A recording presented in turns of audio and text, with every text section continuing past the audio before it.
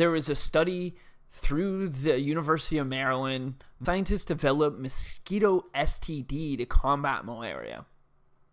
And as you can see, this is a picture of them testing it. A team of researchers, including a University of Maryland entomologist, has successfully turned a pesky mosquito's sex life into its downfall by creating what amounts to a sexually transmitted disease specifically for mosquitoes. The scientists unveiled a potentially powerful new weapon against global fight against malaria.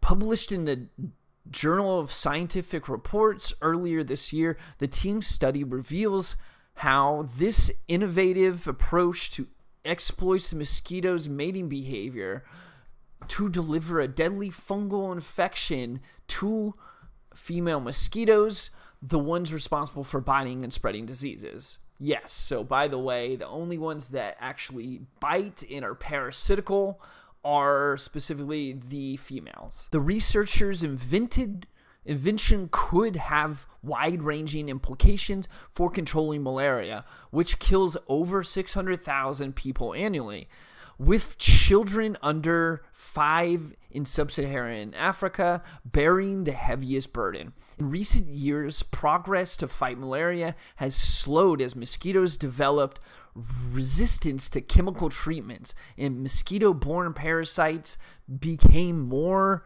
resistant to anti-malarial drugs. Here's a quote right here. It's essentially an arms race between the mosquitoes and us, explained study co-author Raymond St. Ledger, a distinguished university professor. Just as they keep adapting to what we create, we have to continuously develop new creative ways to fight them.